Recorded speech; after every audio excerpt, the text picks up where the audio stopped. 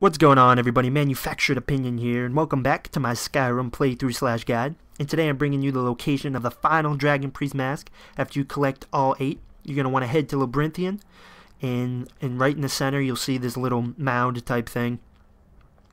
Fight all the damn frost trolls that are running around being idiots. But yeah, anyways, it's right in the center of Labyrinthian. I know this has been overdone as far as I'm concerned on YouTube, but I had a few requests to show what to do at the end, and some of them want to see it just for entertainment and get some closure on all these Dragon Priest masks. And to make sure you have the Dragon Priest masks with you, I came here after I got my final one, and I completely forgot that I needed all the Dragon masks to come in here.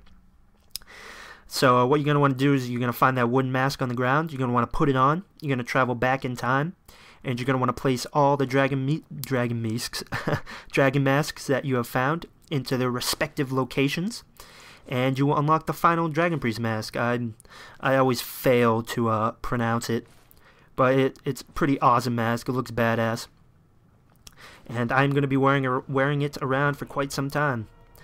It's Konahrik.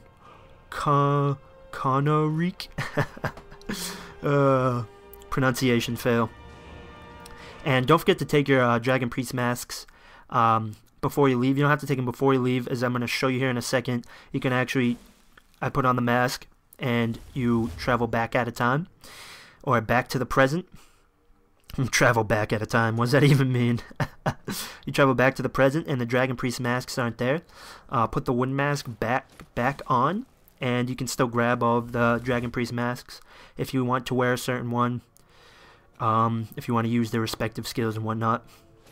So yeah, awesome to get some closure on this final Dragon Priest mask. I hope you guys enjoyed. I still got about 40 seconds here. I don't even know why I kept all this stuff in. Just wanted to show you that you can collect all the masks still. So do not fret, and all this stuff is empty, which is kind of a disappointment. It'd be cool if there was some other loot in there. I think I'm going to show you, yeah, when health is low, has a chance to heal, and it destroys all the enemies around you, which is pretty cool. I think it lights them on fire. I have yet to actually be in a situation like that. But yeah, look at that. Awesome! So yeah, I hope you guys enjoyed, and as always, take it easy. I will be seeing you soon. Bye-bye, everybody.